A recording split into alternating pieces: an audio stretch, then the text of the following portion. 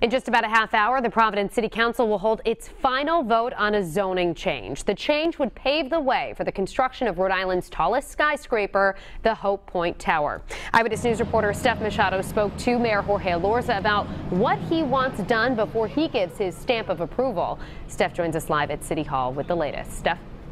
Well, that final city council vote on the famed tower is at 5:30. We are expecting it to pass, but there is still a question of whether Mayor Jorge Elorza will sign or veto the ordinance.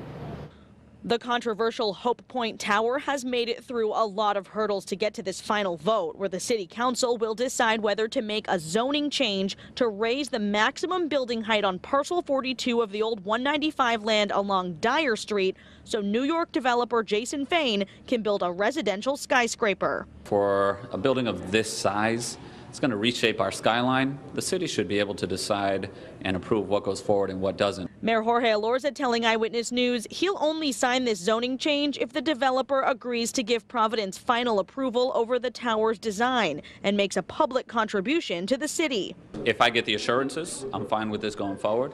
If I don't get these assurances, then sure, I'll veto it.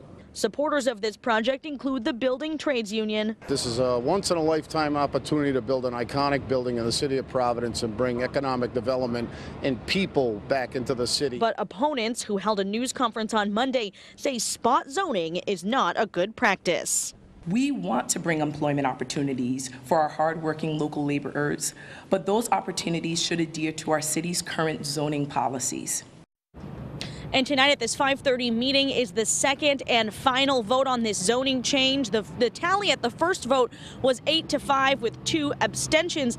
If the vote tally remains the same, that is not enough votes to override a potential veto if the mayor decides to veto this ordinance. Live in Providence, I'm Steph Machado, Eyewitness News.